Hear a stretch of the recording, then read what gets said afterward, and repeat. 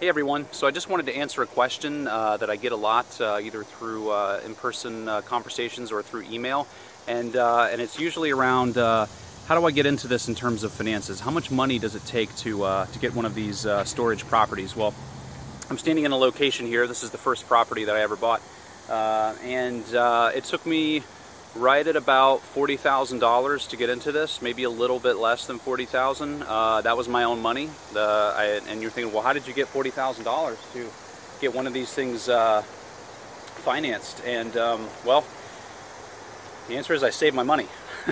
So I'm sorry if there was a no money down technique that you were looking for here today. It's not like that at all. That 40,000 was roughly a 10% down. I got a SBA 7A loan product, so financed about 90% of the property. And we'll say, well, what am I going to get in return off of that 40,000? Well, we're getting really close to rolling this property off. We have a closing of the sale coming up fairly soon, in about a week or so here. So I think it's a lot more interesting to tell you what I did instead of what I'm going to do. Everybody always talks about what they're going to do. So just hang tight. We'll get back to that here soon. But people ask me that question all the time. So about $40,000, maybe a little less, is what it took me to get into it. It may sound like a lot of money, but you could easily put that amount of money down getting a single-family residence or something like that for an investment purpose. And in that case, you only have one source of income, right? You only have that one renter. So for the equivalent amount of money, you know, you could you have many sources of income, right? So all of these units here, just little income generators every month.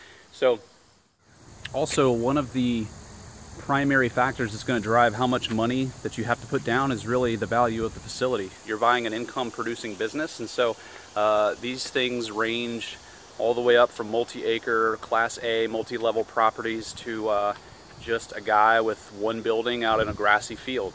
And so depending on the size and class of the property, the amount of units they have, the rates they're charging, that's all going to drive the value up. And so also then, depending on how you finance the product or the acquisition, whether it's going to be your own cash, whether it's going to be a joint venture with someone, a syndication, or going to be just a traditional financing model, that's all going to play into how much you'll actually need to get into this. But I guarantee you, though, a lot of people think, well, I couldn't get into something like this. I've only got enough money to do residential or something like that. I don't think that's exactly true. So I hope that was helpful. We'll dive in a little more into this property specifically, Lord willing. When we roll it off soon, we'll get more into, well, was it beneficial to me? Okay, so I put in 40. You know, would I do it again? Was it worth it? So this has been the Self Storage Guy, bringing you more information about the self-storage universe. You guys have a great day.